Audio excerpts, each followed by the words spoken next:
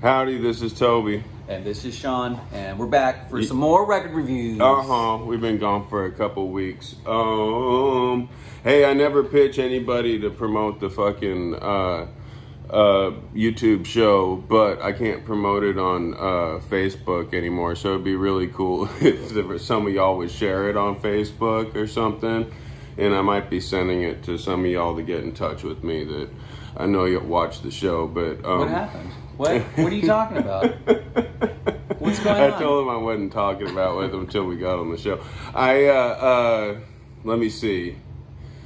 I was chatting with a bunch of like QAnon conspiracy type people in the middle of the night, and I was asking them why everyone who doesn't buy into all their stupid conspiracy shit has to be a pedophile.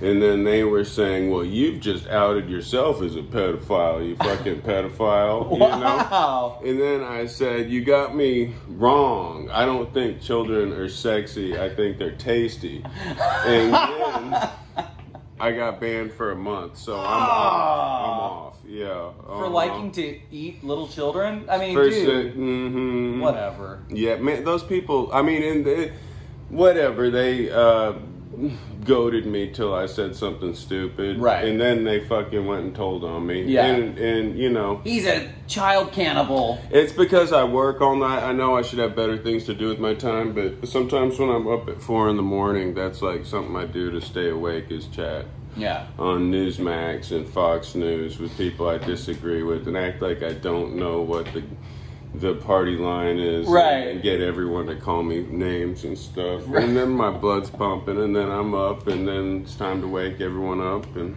then you're banned, and then our show goes down to I'm banned. You go from I kind of crossed the line from like being cool to like saying I eat children, right, which I don't even eat shrimp. I've been a vegetarian for close to 15 years. Oh, so you're not even a pescatarian?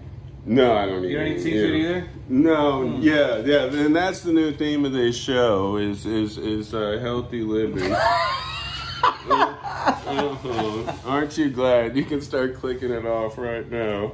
Did you find that when you became a vegetarian? Yeah. Did you find your energy levels increased when you stopped eating? I'm tired all the time because I work at night and I drink coffee all the time and I sleep whenever I can, and I'm 51 years old, and I try to take long walks, and I don't get in pickup games or fucking get on a skateboard anymore. Yeah. I want to be built to last. Wait, but, so you can put your foot in someone's ass. Hell yeah. Yeah. How long is the ban for? 60 days or 30? It's for 30 days. Okay. Right. Yeah, so I might be like sharing this with some of y'all individually and asking you if you wouldn't mind sharing it. Also, I played a show. I went to a kick-ass show. I saw fucking Testament, Exodus, and Death Angel. Fuck yeah. And I got there really early and saw all of Death. I saw all of everything. I missed the first couple songs of Exodus because I was told my car would be towed. It was parked across the street. That same fucking rhyme at at Emos. The show was at Emos. There were so many people there. Yeah, the parking was crazy. But actually, I drove around and I found someone just left. And I got in. Yeah, but still, like when I got back to AutoZone, like every car in the row up to mine had been towed, and mine was still there. Wow. Or, I don't know if they've been towed. They just weren't there anymore. Yeah, you know? So anyway, that's crazy. But fucking who took the show? Who Testament, headline? Yeah. Exodus was second to last? Exodus was middle slot, and Death Angel was awesome. I got to be right up close. Exodus was awesome. Testament was musically on just a great level. Like you can tell it's like they're playing thrash metal, but those guys these little jazzy things show up, and like even like Alex Skolnick on lead guitar, like I always wanted to clap at the end of his solos like at a jazz show because they were that good. Yeah. And they had Dave Lombardo on drums, and they had what's his name, Steve from Death on DiGiorio on bass, I think. Anyway, awesome. Like, everyone in that band, like, who's not an original member, they got, like, the best person they could. I mean, I guess everyone does when they replace members is get the best person they can. Right. But it just so happens that Testament can get the best people. Yeah, you know? everyone. Right. Yeah, so it's really a stellar lineup, and it was great. I really loved their last album, Titans of Creation, but it's now a couple years old. I'd never seen any of the bands before. Exodus's new stuff was really strong. All the bands are really strong. That's a good show. How long's Dave Lombardo been playing? This is his first tour. He just joined a couple months ago. Wow, that's great. Yeah, they had Gene Hoglan, who was in Undeath, who, I mean, pretty stellar drummer, know. So anyway, before that, where else would you go? You said you bought something there? I bought the tickets over 2 years ago. Oh, that's right. It got canceled. It had been canceled a bunch of times. I've been, honestly, since I've been doing the show this year, I spend a lot of money on CDs, and I don't want to spend big money on concert tickets. Yeah. I'm hesitant to do it. I will do it. But I've been trying to go see local shows when I'm not too fucking lazy. Right, right. Yeah. Speaking of local shows coming up, Yardwork's playing with Chris Gates in Minge. Awesome. Take a look at this. Just click a picture of that right there, and share it on Facebook. And then cut us out. Yeah. All right. Yeah. That's gonna be a fun show. Yeah, I've never played Hotel Vegas before, and I'm stoked to play. Ian from Riverboat Gamblers is playing with him, and I think Chris is going to be playing some old songs of Poison 13, Big Boys. So for me, that's awesome because the Big Boys are band that got me into punk rock, and for the most part, and Poison 13 was one of the first bands I saw when I moved to town in 1986, so that's really exciting for me. Where was that show at? That was at Liberty Lunch. It was a show that was a benefit to put out a tape for Daniel Johnston, and it had Poison 13 was halfway through the bill. It had Black Spring, Texas Instruments, Poison 13, Glass Eye, and Zeitgeist, who were later the Reavers. Wow. Yeah, it was kind of like if you see the IRS Cutting Edge show that was out in 1985. Yeah. It's kind of like almost all the bands that were on that, Right.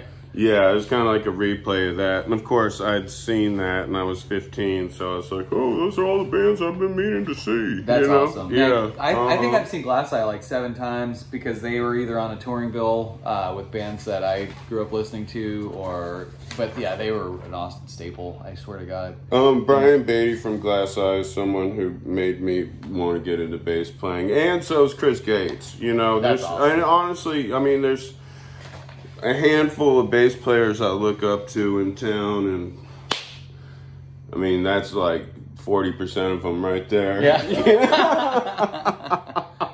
Anyway, I'm sorry, not to bad. There's plenty of great musicians in town, but in terms of people, whatever. I don't want to dig my hole any deeper, but yeah, there's a few people I put on a pedestal as fucking, I've emulated, Well, and one is in Yardwork. Candy, she's an incredible bass player. Yeah, Candy's a great bass player. Yeah. When are you guys going to start swapping duties, Well, I did start swapping with John Motard.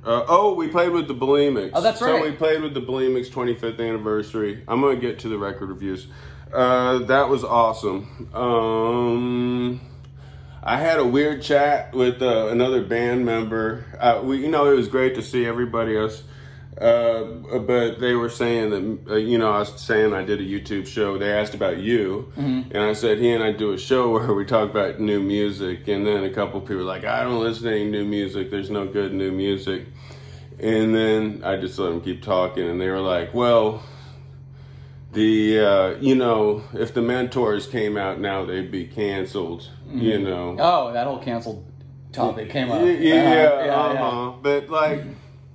Whatever. Here's the thing is I saw the Mentors a few times and played with them, and they were always canceled, and the only reason we ever heard of them was Tipper Gore, Right. So and the thing is, the truth is there were more people at the Bulimics reunion show that we played than either time I've seen the Mentors. Right, you know? right. And not to take anything away from the Mentors, sure. but they never played the Irwin Center. If they were on MTV, it was fucking 8 seconds in a news story that had something to do with the PMRC because, you know. Right. And, you know, and I first heard of Gigi Allen from Geraldo Rivera, so there's that too. You know, like if Gigi were around today, like, you know, like it's not going to get as... everyone knows their songs. Exactly. You know? They were buried back then because they were, you know, just as insane as they were, you know, but yeah, I think canceled is just another word you can supplement for, you know, extreme, if you will, or doesn't really meet the I don't know, just doesn't really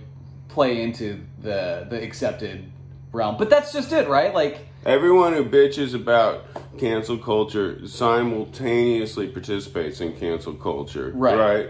It's just supporting things you like and not supporting things you don't like. And really the only vote you have is with your money, you know? Right. I mean, I vote, not say don't go vote, but like on a daily basis, you know, your constant voting is like where you spend your money, and you don't want to give it to people that are going to spend it whatever in ways you don't like. All right, so there's the records. Cancel culture, man. Yeah, so anyway. We can't do that one this week, right? Yeah, we're totally doing it. You didn't listen to it? But you go ahead, yeah. I want to hear it. Okay. We got to start because it's the biggest release. Dun, dun, dun, dun, dun. Jazz Sabbath, Volume 2. Yeah, this is great. This is Adam Wakeman, who actually played... Okay, so this, like, fucking Traveling Wilburys has a bullshit story in the liner notes about this fictional account that Jazz Sabbath was this band that predated Black Sabbath, and Black Sabbath ripped them off, and these guys' this lost album, whatever, the studio burned down or whatever, and it's a good story, but it's really not true. And the real story is Adam Wakeman, who's played keyboards with Ozzy's band and Black Sabbath, is the son of Rick Wakeman, who played keyboard of prog rock god Rick Wakeman from Yes, who played on Sabracadabra, which is also covered here. Anyway, he started when he was on tour with Black Sabbath in 2013, when he'd be in hotel bars kind of working on jazz arrangements of Black Sabbath songs from the set. And it works, you know? I mean, it's kind of like the piano sometimes reminds me of Vince Guaraldi, who did the Peanuts music. Yep. And then, man, the guitar... I'm sorry, I meant to look this up. Who fucking played guitar on, like, Ren and Stimpy? You know, like... Right. What's that style? Yeah. That's like John Crick... Wait, what was the name of that band? I can't think of what style that is, but yeah. Yeah, it's like that was Flaming Lederhosen was the name of that band, though. Flaming Lederhosen? Yeah, that was the band that actually performed all those songs, like the intro and the outro on Ren and Stimpy. I don't know how I remember that. There's a lot... Like, I like Wes Montgomery, maybe, like... that's Anyway, So, they do that, and some of these songs, I mean, it'll take you a couple times to recognize. Like, they start off with Paranoid. I really love the cover of Snowblind. They do Sabracadabra, Rick Wakeman played on. Black Sabbath, the song Black Sabbath to me sounds like it could be on... like the moody part of a James Bond soundtrack, you know? Okay. With that chord change, you know? I've been watching a lot of James Bond. I watched Spectre and Skyfall in the last week, like over and over while I was trying to sleep. And so maybe I have James Bond on my mind. But that's what the Black Sabbath sounds like in a jazz arrangement. No, that's a great analogy. But let me see. The people who actually... Everyone has fake names. Adam Wakeman is Milton Keynes, which is a famous football team, right? In the UK. I knew it was something very British. I had to look it up. Like, is that a famous building or what the fuck is it? Milton Keynes? Milton Keynes. I don't follow soccer. Yeah. But I mean, very, very loosely. But I'll watch it if it's on. But these two other guys, Jerry Meehan on bass, Ash Sohn, they're like British session guys. And oh yeah, their stage names are good. They're like, oh my God. Derek Smalls. Yeah, One Take. Yeah. One Take. Yeah. And he's on drums. Ashstone, One Take on drums, and Jacques Tafono on upright bass. Anyway, these are guys, I looked them up because they have like instructional videos on YouTube. You can find them very easy. And they're British session guys who play on the records of like Adele and Robbie Williams and like God, Top that's amazing. Seal. You know? Right. So, yeah, I mean, so the playing is real good. It's very tasteful. This is something that I put on. I listened to it enough to make up for you not listening to it. Thank you, Toby. Yes, I put it on because, man, you can put this on any context, and it might be a while before someone picks up what the fuck it is. There's a couple songs. Like? What's the singing There's no singing. It's all instrumental. Okay, the melody will be carried. Okay, so here's the deal. Conceptually, I'm not making a direct comparison saying this is just as classic as that. But conceptually, here's what it reminded me of. Is Macklemore Avenue by Booker T and the MGs. Came out in 1970 in the spring. And it's just rearrangements of the melodies of the songs. You know, I mean, very loose interpretations, but they definitely hit all the main melodies of the song. I love this album. It's so classic. You know, they pretty much redo Abbey Road. I'm not going to be a YouTube show that reviews classic albums. I think that's the most useless. Besides it reacting, you know. Right now, this is a reaction video of Sean reacting to me talking. Yeah. Right? Whoa! He said that about cancel culture? Oh, shit. You're still tripping on that, I can't believe he's reviewing old records and talking about cancel culture. Fuck this video. This is the worst music review show ever. And he's banned from Facebook. I can't trust this guy. Yeah. This video is blowing my mind. It's happening right now. It's a real mind blower.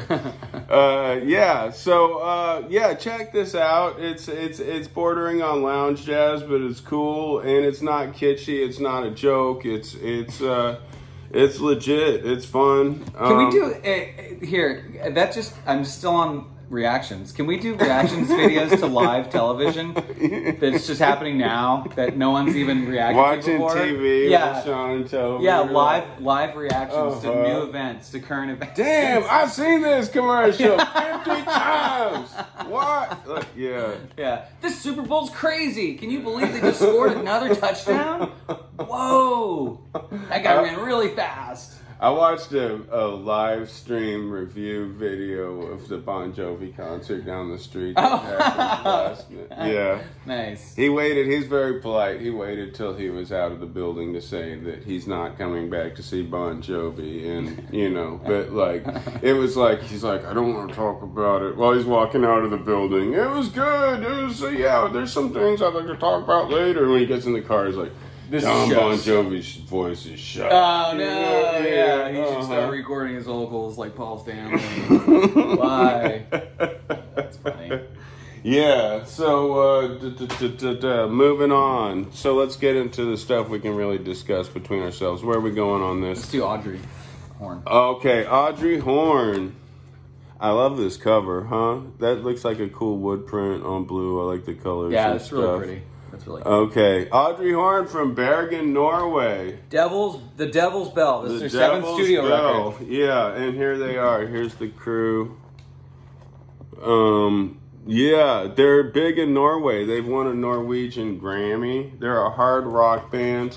If I could compare this to the influence I'm hearing the most when I listen to this. Do you have one you're thinking of? Yeah. Okay, let's say it at the same time. Okay. 1, 2, 3. Iron Maiden, seventh son of a seventh son. Okay, yeah, right? yeah. Uh-huh. Absolutely. And then after that, it would be Judas Priest. Ozzy. Yeah, Ozzy, absolutely. Ozzy, yeah. Right, yeah, okay.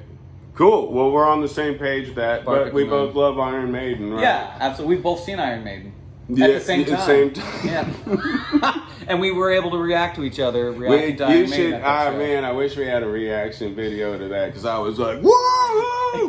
No, I was like, oh my God, yeah. And then you were like, hell yeah, man. Especially when Motorhead came out and did Ace of Spades. Yeah, you were like totally headbanging. Yeah, and I was like, the Ace of Spades. And I fought that dude behind us, and I started singing. I said, play Road Crew. And then you said, and then you were like, play Road Crew. And I said, don't say what I'm saying. And then I made you choose a different song. But anyway, that's pretty much our reaction to that show. It was so good. And Dio played. So we got to see Dio and Motorhead and Iron Maiden at the Woodlands in Houston. That was so awesome. But back to Audrey Horne. You know, back to Iron Maiden.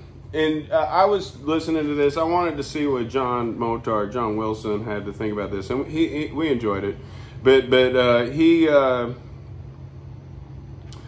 Iron Maiden, Seven Son might be their coolest album, but it's their best album if you grade it song by song. If you go through it and like every song is a fucking hit. That's why there was like 6 singles. You know, there's heavier albums. You know, Peace of Mind might be cooler. Number of the Beast might be cooler. But actually, the best album is Seventh Son of a Seventh Son.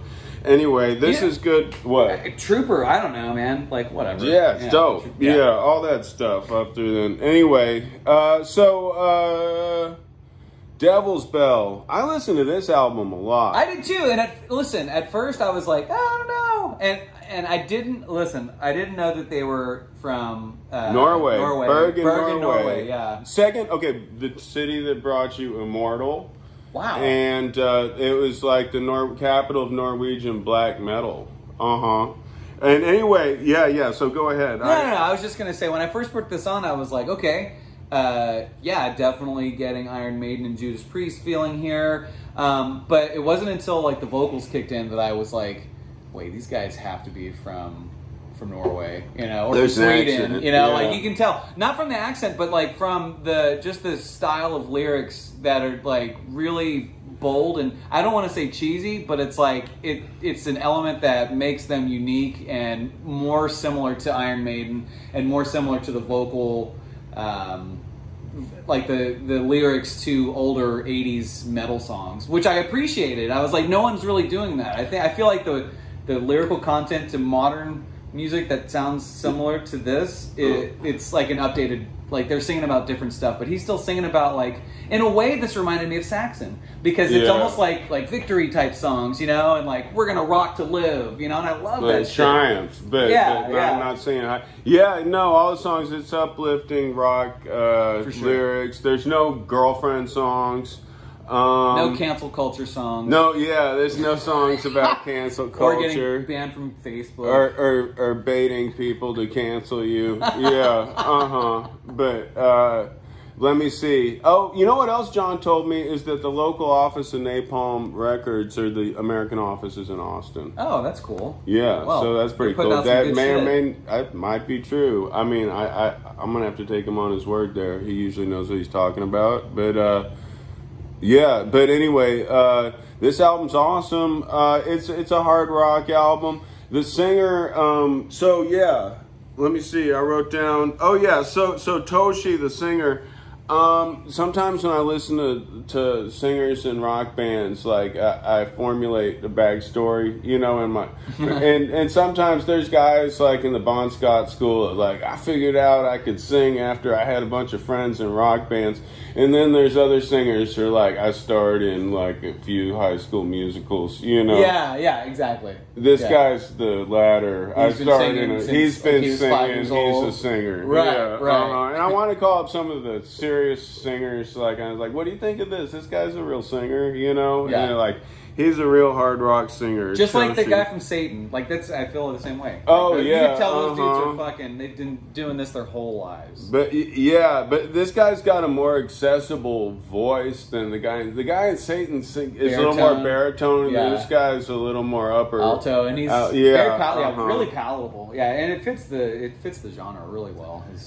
For me, it's like comfort listening, because I wish there was like fucking 15 bands like this on the radio, and it would make me feel right at home, you know. And in Austin. Yeah, in Austin. But yeah, some of the other guys, one of the guitar players, Arve Isdale, known as Isdale, is also in Enslaved, who are I mean, they put out like 9, 10 albums, and they're like really progressive. And like when I watched like Sea of Tranquility, I bought the Enslaved album last year because it made everybody's top 10 list. It was the one album, but those guys are really into progressive rock. Yeah. And I got it, and it was a little too progressive for me in some parts. The vocals were a little too clean in a few parts, okay. you know. So anyway, I gave that CD to John, who is very grateful, and he has all the other Enslaved CDs, nice. And people love them. They're legendary. And then the other guitar player, Thomas Tofthagen, is in the doom band Sog, who I need to check out. Anyway, we've also got Gentile Grieve on drums and Espen Leon on bass. Anyway, wait, I thought King of Hell was in that band also. No, he's not from Gorgoroth. Yeah. He was in the band. So some of these guys have a black metal background. Gotcha. Yeah, and as black metal seems to be the regular music, you know, Mortals, Norway, Sweden. Yeah, So it's pretty cold here, and it's pretty dark here in Norway. But one place I'm going to go to that's a little colder and a little darker is in Finland here. That was a badass segue, and this is a badass fucking record. Yeah, this is a great record. If you're into black metal, then you're gonna love Archgoat. This is Worship the Eternal Darkness. Wait, is this Worship the Eternal? No, this is the EP. All Christianity Ends. Yeah. Yes, the 4-song, 17-minute EP. Check out that cover.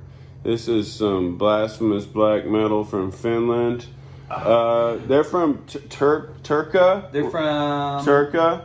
Yeah, which is Finland. It's the oldest city in Finland. Yeah, Turku. Turku is the oldest city in Finland. It's the 6th biggest city in Finland. Not a lot of bands from there, but Michael Monroe, whose album we're going to be reviewing coming up, is from the Turku. This is the guitar player singer's tattoo of 666 on his hand, and I just thought it would look really cool. So you gotta see that. Do you see that? This is that 666 design. That's the guitar player's hand, and this was the show recorded in 2016 at I can't remember. Okay, so we've got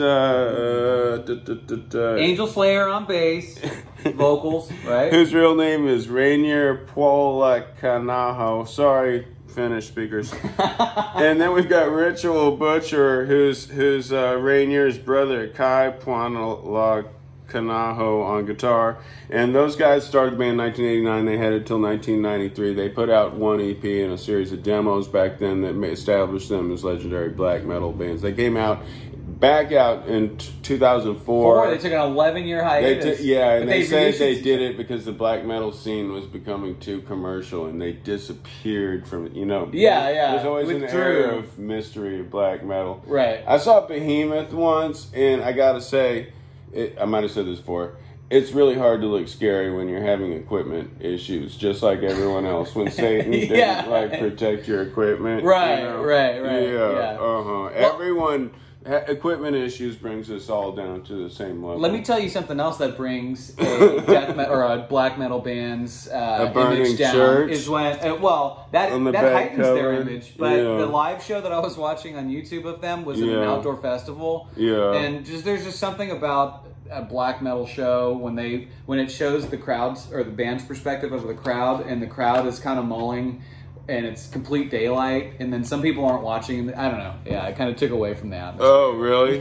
Yeah, it was like the stage is just, they're fucking into it. And these guys have like, the Angel Slayer wears like these like 5-inch spike like nail bracelets, you know, and he's like, you know, face painted, everything. The whole band is just into it, and then like they pan out to the crowd and like, I don't know, you can see people like eating popcorn and like buying t-shirts at the at the merch stand like 30 yards away, and it's complete like bright daylight. Anyway, but no, I can't. What do you think about his vocals? Talk about his vocals. Well, when we get to the last song, The Semen of Anti-Mastering, he sounds like a bullfrog. Like, and I can only sing like that first thing in the morning. Yeah. Look, I can't do it now. I've been up, like, it's a real croaking kind of thing. Croaking, he's croaking is what he's doing. Yeah, he is. And I swear to God, I thought that or I swear to Satan, hail Satan, hail Satan. I thought that he had some type of modulator on his voice, but no, that's his real fucking croaking ass black metal voice. It's brutal as fuck. I'd have to sleep at the studio, and before my first cup of coffee, like, turn the mics on. Froggy. But yeah, I mean, these are some song titles you can yell out at the show. This record I was playing at work the other day, so I went to the office. Yeah, and I didn't have Sean just got a really good new job, but it sounds like he's blowing it. Yeah, I'm blowing it by listening to fucking satanic rock, and I almost really blew it because like everyone had to come to the office a couple days ago, and I had my headphones in, and then somebody tapped me because our manager was like saying something to all of us, and so I, instead of just like a smart person would just turn the volume down on their computer, I just pulled my headphones out, and like then the music like went live on my computer, and it was up really loud, and so everyone heard a couple seconds. 20 people at a e-commerce company heard Archgoat for about 3 seconds. Oh yeah, stuff, yeah. But like immediately, everyone like jumped up and started fucking like it started like it was like a pit. Yeah, that is a cool job. Yeah, and my manager like ripped her shirt off, and she started like slicing herself up, and like yeah, it was crazy. It was really great. And then 2 people, what's that thing where your hands start bleeding like Virgin Mary, like the Christ, like that started happening. So yeah, it was awesome. I'm gonna do it again. But no, this is a great record. It was a lot of fun.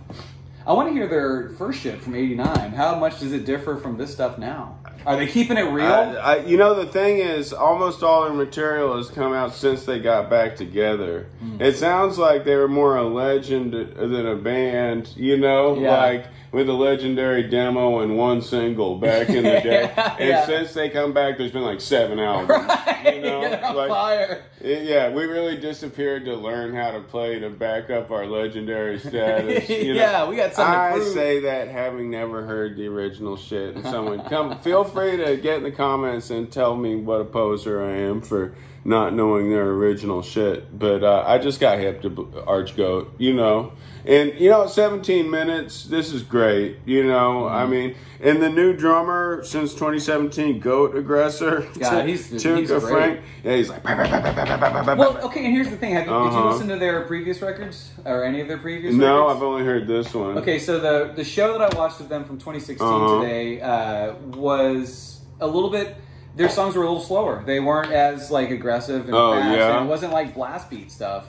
So this isn't all blast beat. They do a lot of breakdowns and creative, you know, arrangements. But their earlier stuff, at least the shit that I saw from 2016 from this festival, they were playing like slower stuff and a little more heavier type rock. So, dude, in Turku, Finland, in December they get 13 hours of daylight a month.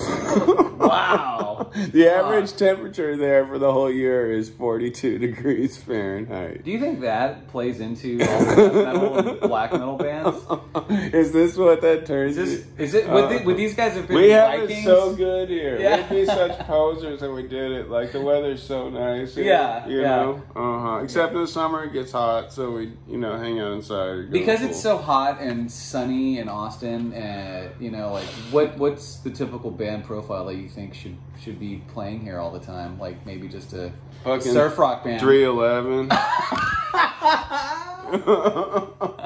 311 reminds me of like I was cool in high school. I mean, I was cool in high school, but like if I had a band, fucking weren't. If I had a band, I wasn't a good student. I went to a lot of high schools, but cool wasn't the issue. Anyway, so say like we graduate in 1990 and me and my best buddies have a band doing what's cool in 1990, you know, which is like punk rock. Yeah. And we never changed because we never had to. Right. Like you guys are sounding like presidents of the United States, or like you were still. Yeah, I don't know. It just sounds like for me. That's the what if band. You know, like that's what would at best. You know, right. Because I mean, they still pack it in. I wish I could have been in a band as good like as 311. Yeah, fuck man. I'm hating. I'm player hating. Yeah. You know. I get in a wormhole, a rabbit hole, where I start watching 311 videos. It's awful. You do. Toby shows me videos on his TV a lot. We watch YouTube videos after the show, and like, yeah, you put on that 311, but I could see from your history, you like watched at least 70 other 311 videos. Yeah, yeah. And then you started texting me 311 videos at like 2 a.m. and then you get in a rabbit hole of looking at bad crusty punk folk music, which is like hot now. Yeah, I still haven't. And I hate it. I'm like, it's like a car wreck. I can't stop looking at. Like, it's like when I'm trying to stay up in the middle of the night. Yeah.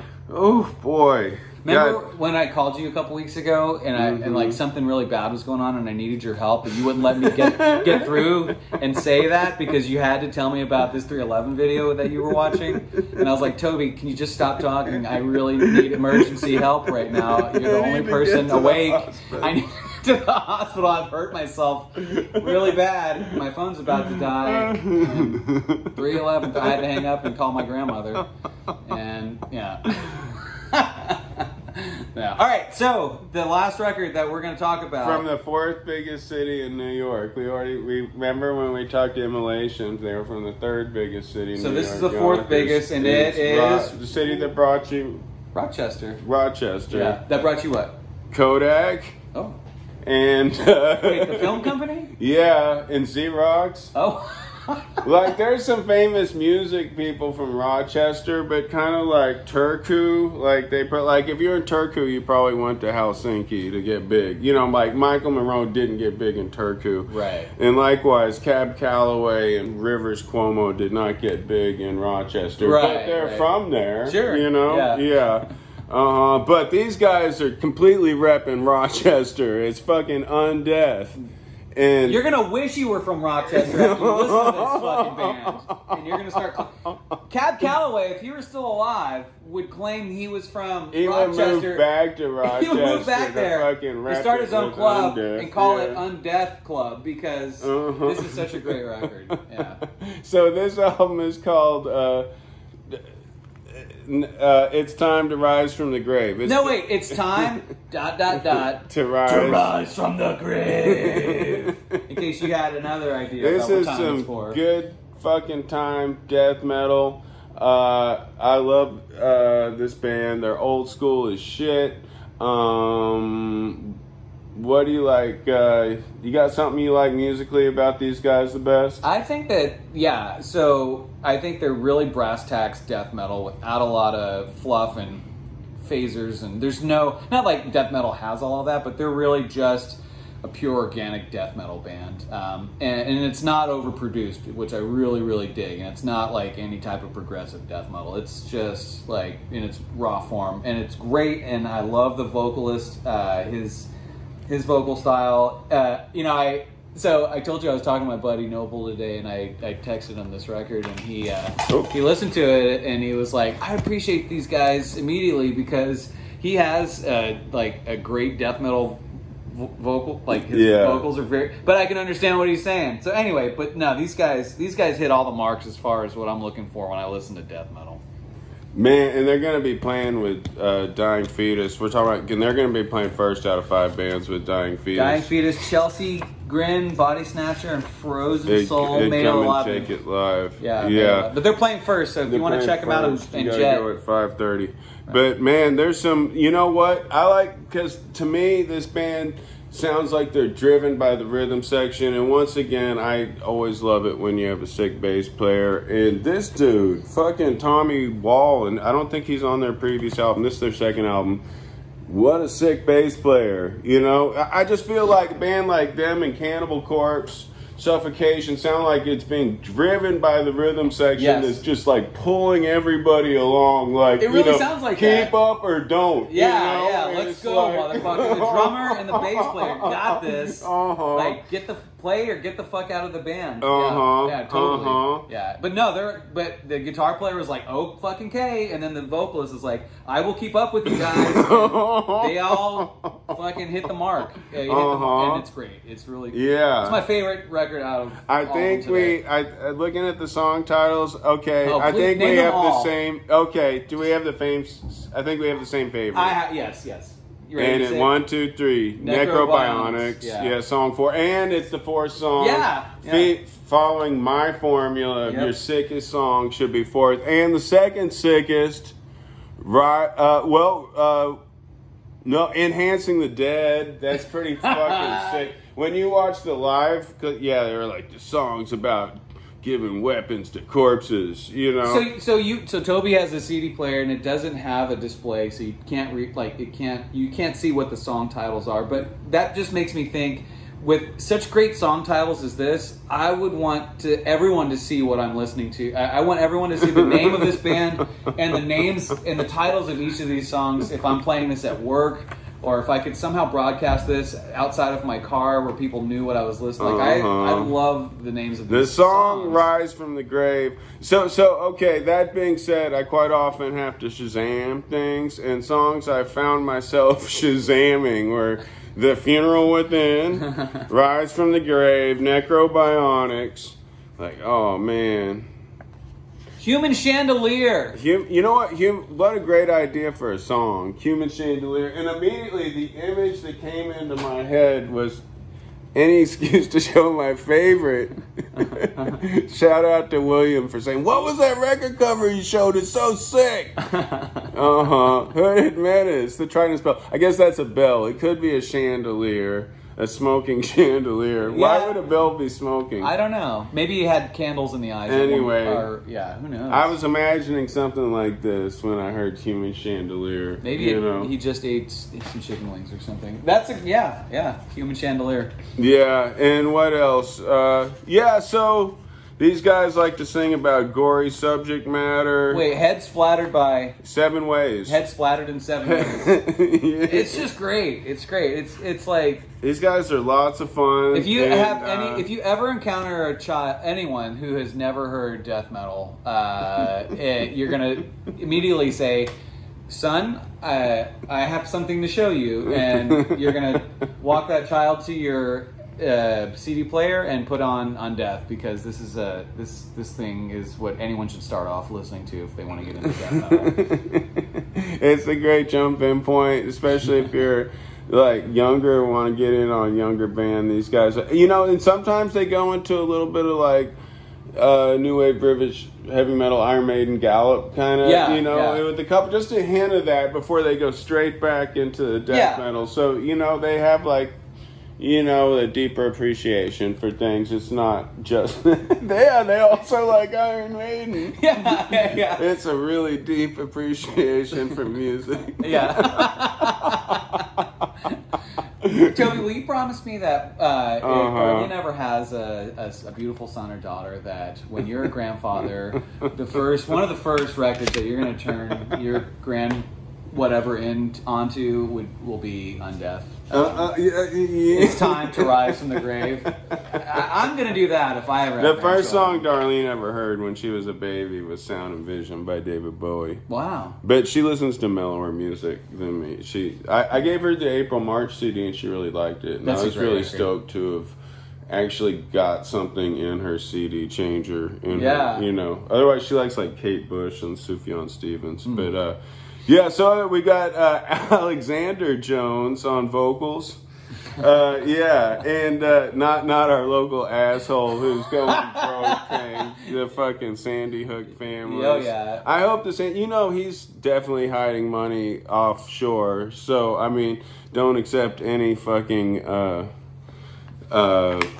bankruptcy from him. Anyway, Kyle Beam on guitar, Tommy Wall on bass. He rips it up. Matthew Bruning on drums, totally kills it. Jared Welch on guitar. Hope we get to high five these guys when we go early to see Dying Fetus. Fuck yeah, and they're on Prosthetic Records. Prosthetic Records, yeah. Yeah, and I don't know what the hell label the rest of this shit. I'm pretty sure that Jazz Sabbath is on like something huge, I think if I ever saw...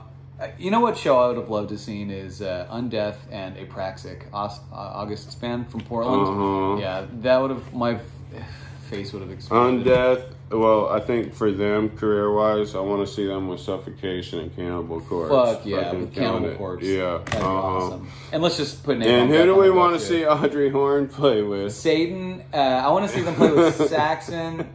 And Iron Maiden, opening for Iron Maiden yeah, at the fucking Moody Center coming right. up. And I want to see them with Halford. I want to see them on a Halford bill. Not Judas Priest. Opening for Ozzy. You know what? They seem to be playing, like, they're way more well-known there than here, you know, but in Europe. It'd be cool. It'd be cool to see them on a bill with Stryper.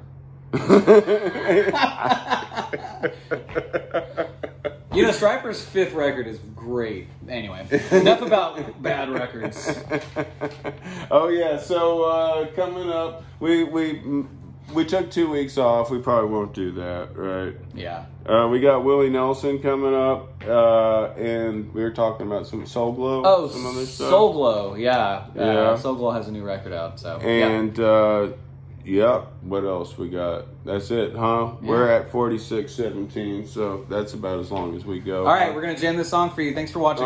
Thank you. Smash that like button.